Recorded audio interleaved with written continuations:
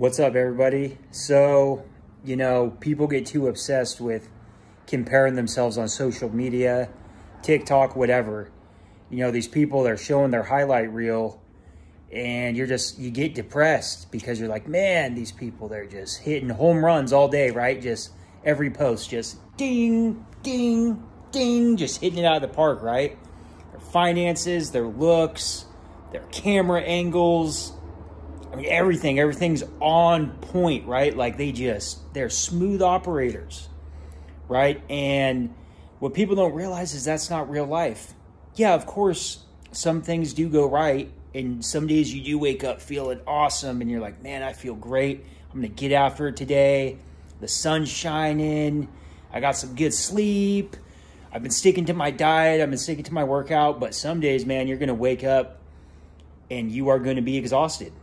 And you are going to have to literally pull yourself through the workout. Like it's like drudging through mud. Like it's just, ugh. And I've been there. I've had many nights after work where I don't feel like training. But something happens when the blood starts flowing and the endorphins start flowing. As soon as I get done with the workout, I'm almost in a state, an elevated frequency. I see things more clearly and I'm able to separate myself from the situation and observe it. And that's the natural high of working out because you earned your dopamine. You didn't just get some cheap dopamine real quick, like scrolling or skipping the workout or over consuming calories, right? Those still give you dopamine and they put you in an elevated frequency, but it's very temporary. So you get a little elevation and then you dip below baseline. So then you're on this constant roller coaster of emotions and you're basically a nervous wreck. If you're a guy, you don't want to be a nervous wreck. It's better to be, you're not feeling the best all the time, but you're not having lows. You're just kind of like, you're like, yeah, I got this. You're glowing. You're not like manic and like, oh, I'm having the best day ever. But you're not like, oh my gosh, I don't know if I can carry on anymore. And that's where you want to be. You want to be stable, cruising, glowing, content. And just this morning, I woke up and I was like, I do not feel like training. I do not have energy. I do not feel motivated to train, and it's like, and that's just what happens. And then tomorrow could be a perfectly different day.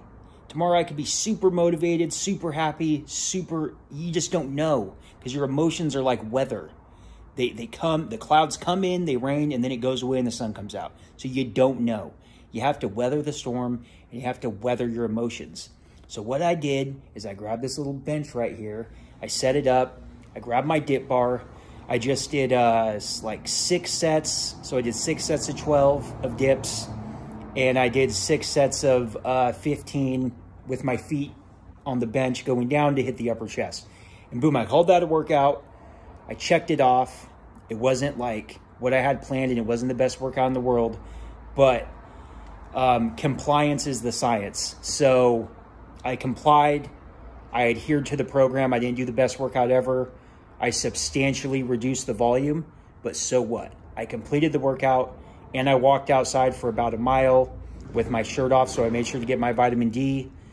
I started my day off this morning with protein, with 2 scoops of whey protein and some vat pasteurized milk, which is a healthier milk source, but that's a topic for a different video.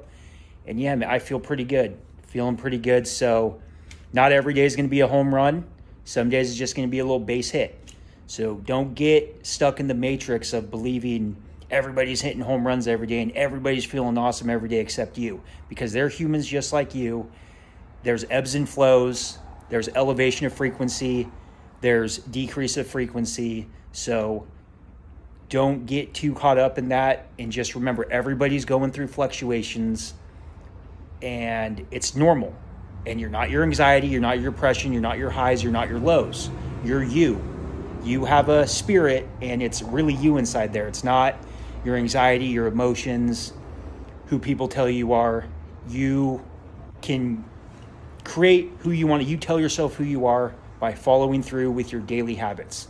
You don't ascend to your dreams. You fall to the limits of your habits of that non-negotiable things that you do every day.